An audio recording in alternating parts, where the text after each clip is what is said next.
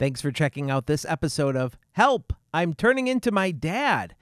Now, if you want to hear the entire episode and get early access to all future episodes, as well as the entire back catalog, all you've got to do is go to patreon.com/becomingmydad. And for just $5 a month, you'll get access to all of our episodes, as well as early releases of every future episode. That's patreon.com/becomingmydad. I can't imagine. I'm not imaginary. That's why I'm not an actor. If you do a good job, I'll pay you $20. Dad, oh my God. Dad, I'm annoyed. You're annoying me.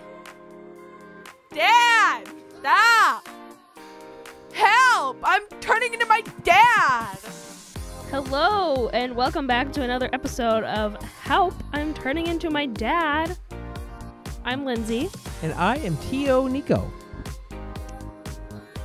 And this episode is going to be kind of a continuation from last episode. We realized we missed some things that we wanted to tell you about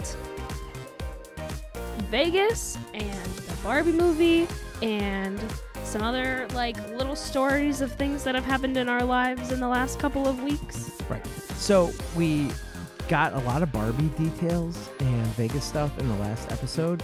And if you're hearing this on YouTube, you need to go to Patreon, the link is below, to subscribe and hear the whole show. Because you're only getting 10 minutes on YouTube. That's not enough of me. Or me. Right. So go ahead and subscribe to Patreon. You'll get the complete episode early. You'll even get it early every week. So go check that out. So some of the stuff you're missing is the fact that when we were doing all the walking in Las Vegas in that 110-degree heat, we passed by a little store called Smith & Wollensky, America's Steakhouse. And we were just thinking what a dumb name for a steakhouse that is. Smith & Wollensky. I was like, it sounds like a law firm. And so as we're walking without a beat, I was like, yeah, Chris is my brother. I said, Chris, it's like meet with an attorney. That could be their slogan. M-E-E-T or M-E-A-T? No, it's M-E-A-T. Meet with an attorney. And you could book a table for two, and then it had 3 chairs there, and then the attorney will sit down with you, and you can discuss legal advice over a steak. That attorney would have multiple multi-million-dollar mansions. So head over to Smith & Wollensky and Las Vegas Boulevard, where you can meet with an attorney. Anyway, speaking of restaurants, we went to a Tapas restaurant, which was... What was the name of this place? Because I was trying to remember it when I made the vlog, but the only thing I could remember was just the fact of what happened there, and I was like, the restaurant where this happened. I don't recall. It was in the Cosmo Hotel. It was in the Cosmo, but I can't remember what the name of it was. And this was a meal that your dad really wanted to have. Yeah. And I had made him go with me to the Gordon Ramsay Steakhouse. So they just had to... He did not want to go to pay $100 for a meal, so this is the time when he could make me pay $100 for a meal. So we went to a tapas restaurant. It was not topless, a tapas T-A-P-A-S. Yep. It was a Spanish-style restaurant. We had seen it on the Food Network because they make a paella, and they were featured in an episode of Unique Eats or something like that. And the paella was the special of the evening. It was. It was really good. It was the thing that he pitched us when he came to the table.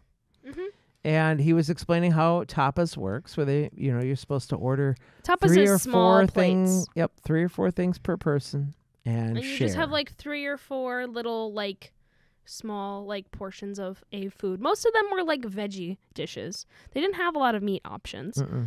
And my dad is a meat person. He Me could too. never, ever, ever be a vegetarian. Well, I could. I could be if I tried. I am not really married to the idea of eating meat with every meal, but my dad is. So that was not going to work for him with the amount of vegetarian options that were on the menu. And so we all looked at the menu and we decided, paella sounds Well, he pretty said, good. I'm here for the paella. And Lindsay said, yeah, that sounds good. Let me do that too. Well, I wanted it too. So all 3 of us we ordered paella. And side note, when they make the paella, they ring a bell in the kitchen, and you can see the kitchen from where you're sitting. They ring a bell, and everybody around the bell, all the workers go, paella! And we were the only ones to do it the whole time we were there because it only did it once. No, because they made those paellas for someone else. Those paellas that they said paella to But didn't they didn't even do it come for to our us. table. No. I don't know. I was hoping to get it on video for the vlog. That's why I knew it didn't happen twice. Yeah, it only happened once. But it took like 10 minutes between when they said paella to when they brought us our paellas. Mm-hmm. So, but anyway, so we go to order paella. And the guy looks at us and Chris orders a paella. Oh, great. What would you like? And Lindsay says, Paella. oh, same thing. Okay. And how about you? And I was like, That's paella? a really bad accent. I don't know what I'm doing. I'm just being the server. And he goes, oh, you do not want to try tapas? Because when he pitched the tapas to us, he was like, yeah, so you can get like 3 or 4 flavors and you can share and you can try all these flavors. And he kept using the word flavors. You're only going to get one flavor. See, here in Wisconsin, when we go to a restaurant, we order one flavor on purpose because we want one flavor.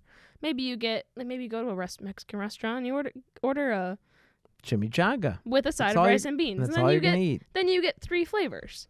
Mm-hmm. But like that's a side dish. That's not 3 plates of food. That's ridiculous. Who goes to a restaurant and order 3 plates of food? He was not happy. He goes, No. so nobody's going to order this. See, I have to do little voices because otherwise you won't know he's talking. I suppose. You are not going to order any of the things. He was No, like, we're you not. only want one flavor?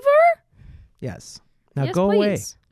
I mean, I ordered 2 drinks. What else does he want? The drinks are $20 each. Yeah. You're getting a good tip. Go away. And the paella, it's not like we ordered a $14 paella. No, this was $55. $55 for rice, people. $55. Rice and veggies and a sausage. Sausage wasn't even good. No. It tasted like a brat that sat out too long. Yeah. Anyway. It was disappointing.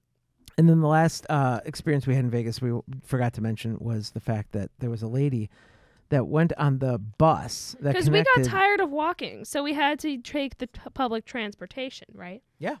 And these are double-decker buses in Vegas because they're more able to fit more people because there's lots of people. I love that she's been there once and she's an expert. Go ahead. Of course I'm an expert. It only takes one time. I don't know what you go there multiple times for. One and done. That's all I need. You haven't had drinks yet. Shut up. Anyway,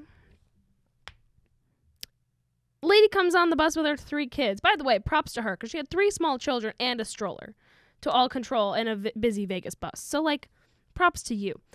And she's got her kids sitting in the seat, and the kids are, like, being kids, and they're, like, licking the windows and stuff. And she goes, no, you can't lick the windows or the seats. Your lips will fall off. And I was like, oh, God, that is a way to get your kids to do what you want them to do. And then the other part that she says, we were driving through the area of Vegas where they have all the wedding chapels. And one of the kids was like, Mom, there's another wedding chapel. Mom, another one. And if you have ever heard of DJ Khaled, you know that he starts out all of his song by saying, another one. And the dude in front of me, every time the little kid was like, Mom, another wedding chapel, the dude in front of me would go, and another one. In a DJ Khaled voice. And I was like, stop. That is so funny.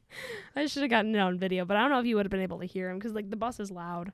Well, the bus thing that happened that I was surprised about was the fact that there was a really heavy set, dark-skinned man in front of me who was really funny. I mean, I was enjoying all the commentary he was providing to the 60-year-old women in front of him about what to do downtown Las Vegas. Now, your dad stays in downtown Las Vegas. He loves it. And Loves me too. Fremont. I really love Fremont Street too. But this guy's like, ladies, you better not be going off the streets of downtown Las Vegas because, that's where you get raped. And he looks at the woman's husband. He goes, they'll probably rape you too.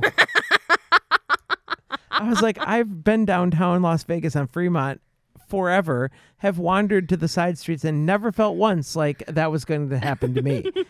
And so I just was laughing the whole time he was telling these old people that they were going to get raped. Oh, my God. That's hilarious. He might have been on something. Probably. All right, so we are almost 10 minutes into the program, which means that our YouTube friends who only subscribe for the first 10 minutes are going to lose us soon. So head on over to patreon.com. The link is in the description to continue this episode. But before we jump off YouTube and become Patreon only, I want to talk about Miranda Lambert. It's called fake news. Fake news. You are fake news. It's all fake news. Fake news. It's phony stuff. It didn't happen. It's all fake news. You and I go to concerts all the time, Mm-hmm. and I'm sure you heard the story by now that Miranda Lambert was shaming fans and stopped a song. I saw this on because TikTok. They were trying to take their picture with her in the background. Picture's lovely. This is what most people do when they go to a concert, yet she stopped her show and scolded these fans. And so since you go to so many concerts, I want your take, and then I'll tell you what my old man take is. I think that you pay so much money for a concert ticket, take the picture. You're going to regret not taking the picture. You're never going to regret taking a picture. You know what I mean? It's good It can memories. be easily deleted if it didn't turn out. If it didn't turn out, you can delete it. If you are looking back at it later in life and you're like, hey, I remember going to that Miranda Lambert concert. Oh, I wish we would have taken a picture. There's your picture. Take a picture.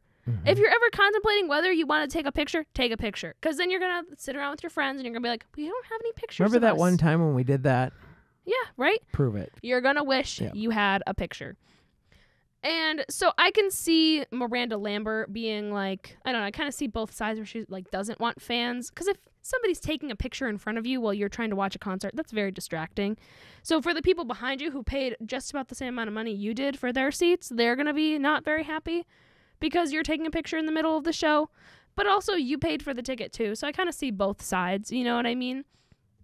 But if you're contemplating taking a picture, and if you can get a quick little picture with the performer on See, the I stage think her behind problem you, was it wasn't quick.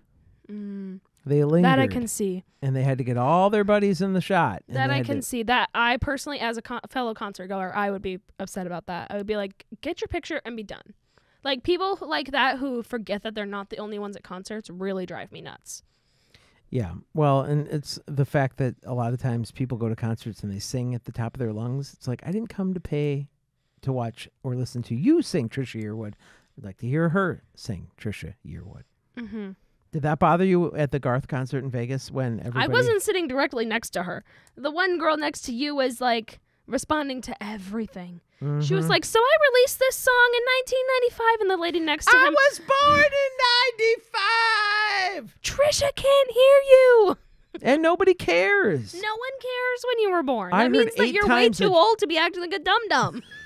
I heard 8 times that she was born in 1995. I get it. Before the concert started, we got there about 45 minutes before the show started, and these ladies sat down next to us. We were like, oh, we have nice little seat buddies, and we were kind of chatting it up a little bit. The lady next to Uncle Nick had gone to the Eras tour, which I was very sad that I didn't get to go to. So I was asking gave her you the about... opportunity. I don't want to talk about it. I was asking her about the Eras tour, and we were like just making small talk.